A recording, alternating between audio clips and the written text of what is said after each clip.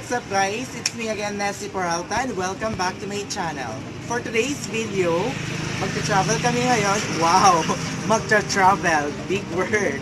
We're going to Vigan City today to take the UNPCAT, and then magagala kami after the exam. So, call time namin ngayon this morning is 8:30, but hanggang ngayon wala pa yung mga kasama namin.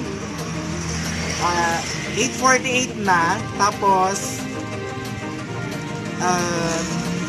mag-start yung call time namin dun sa UNP is 12:30, and I'll update you later. Hello po sa inyong lahat. Good morning. I am Chris Blance and I am one of the companions of Miss Nasi Peralta, and today I am going to magbibigay si Nestor ng questions sa akin and sasagutin ko. And of course, my God, special thanks to Frank Santiago. Dito kami ngayon at talagang feeling at home kami, diba? So, let's start. Okay, so the first question is, how are you feeling right now? Wow, Miss Universe tayo ah. Okay, so nararamdaman ko kasi ngayon, honestly, is that the feeling of guilt and yung excitement na pinakabahan, kasi there are some previous examiners who told me that hindi ka na doon nag-e-exam Hindi ka na doon nag-e-exam, hindi na yung paper yung ine-exam, kundi yung time. May time pressure kasi. So, parang yun yung nag-give sa akin ng reason para kabahan. But since I am a person of God, of course, So, the second question is, who motivated you today? of course, waking up in the morning and seeing your family motivating you in the way that will make you good. Of course, they are my family, of course. Sa lahat ng pinupuntahan ko, my God, at sa pa, pinotivate ako. May pera ka na, diba? Ano sila motivate ka na? Super supportive, parang gano'n. So, ayun, yung parents ko, my family, of course. And, of course, you guys, my friends. Okay, give at least three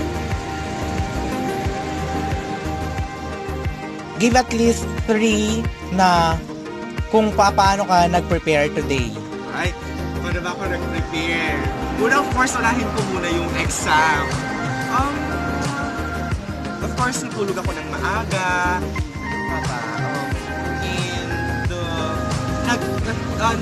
Nag-take ako ng self-examination.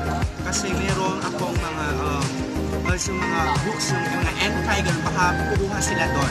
So, yun yung isang preparation ko. Secondly is, para sa outfit ko, of course, nag-UK ako kahapon, at maganda naman ang labas. And lastly, para ko nag-prepare, of course, I boosted myself with prayers. Prayer lang yan. Kung hindi na kaya ng sarili mo, just call him and he'll be there. Ayan, so mamaya na yung mga ibang details, and stay tuned. So, ayan, update ko lang kayo. It's 9:16 and papunta na kami sa sakyan, and I'm here today with my companions. And ayan, this is Chris Blance and this is Percel Gamueta. Say hi! Hi! Ayan, so andun na, naghihintay na po yung isang kasama namin, tsaka yung sasakyan, and we'll update you guys later. Bye-bye!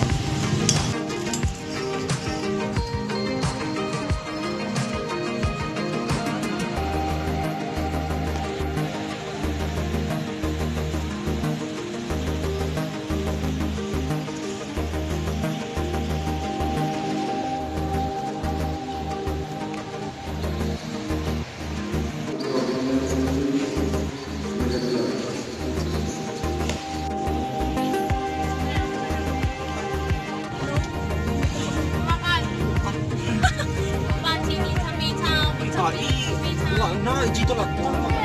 Junog to. Maan, siyempre. Wala ka dito. Tapos na ibati ka ito, pag wala na mabulit. Bagay. Wow. Kinuna. Ay, awan. Mamamati kayo. Awan ti break. Okay, bakit masahon to pala tag-break no? Yung exam ko tapos dyan. 10 minutes. Sabi ka pa dito. Ay, paragpag ng tulaan ka na ibusan nga. Hindi ka pala nakatandaan. Hindi ba damo store di dyan? Uy, bago, ay diyo. Oo, di ko shit. Di pala ba dito doon? Nag-win na dito doon.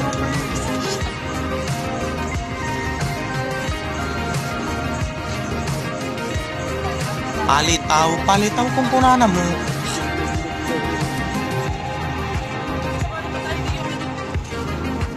Okay, di ka mo.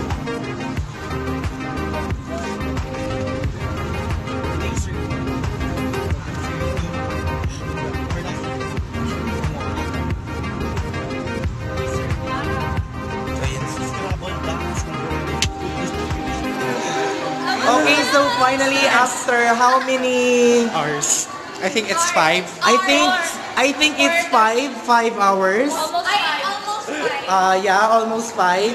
And the UNPCAT examination ended. Yes. Hopefully makapasa kami. Ay, ako gigil ako kanina. Or so which part among the test kanina ka nahirapan? Saan part? Sa ano? For me, talaga is dun sa 3 minutes and 100 points. Talaga. Kasi And for dun sa you? part na mechanic ko.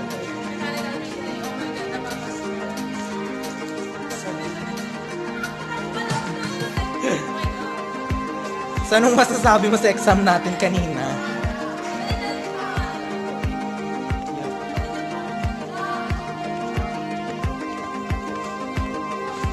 So ayan, nandito kami sa by the way, sa CCIT hall kami nag-exam. Dito kami nag-exam. College of Arts and Sciences.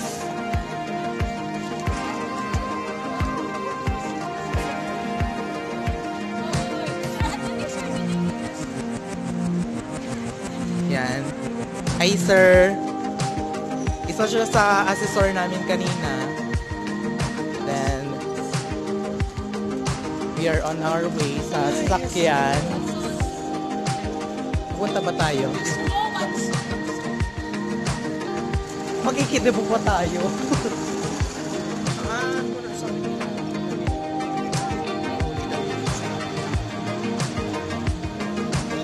So, ayan.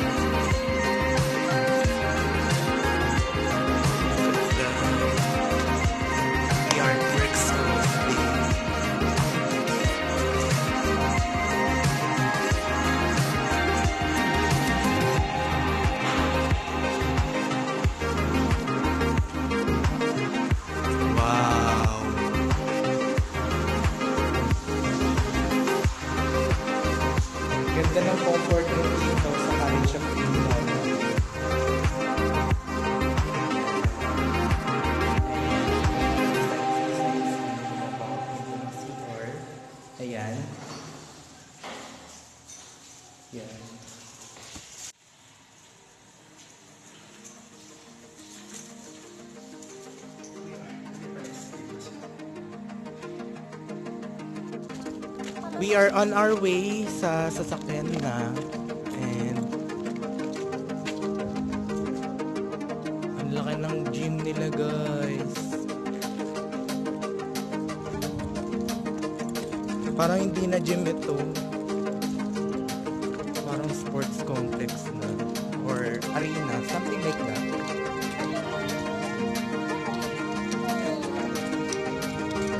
So, ayan. Just the same route, tumalog kami dito.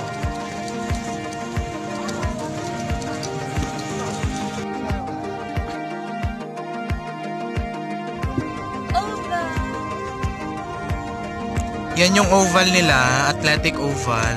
Baby! Joke lang! Diyan na po. Yung G. Ay. Ang dami niyo.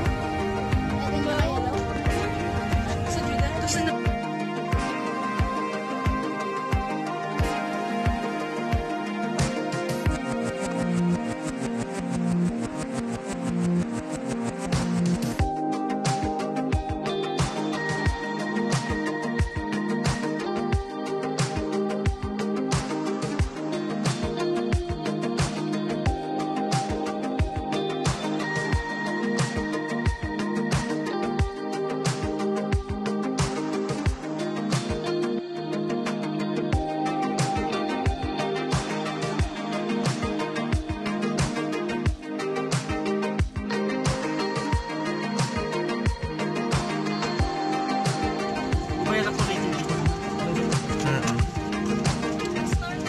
Hi, ma'am!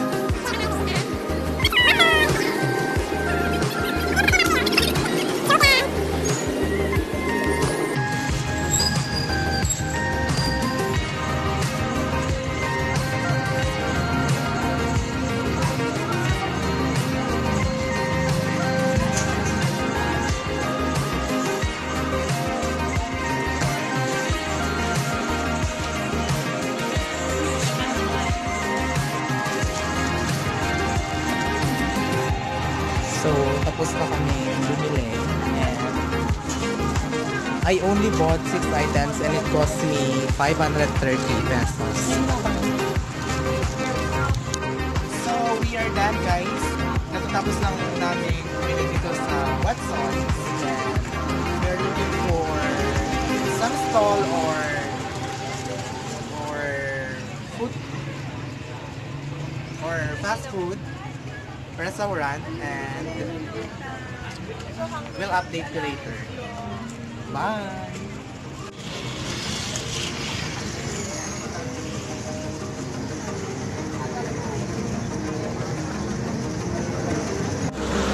So, nag-drop by lang kami dito sa sa The Sisters, ayon. And kakain lang kami, then after that, attend na kami ng debut. Yes.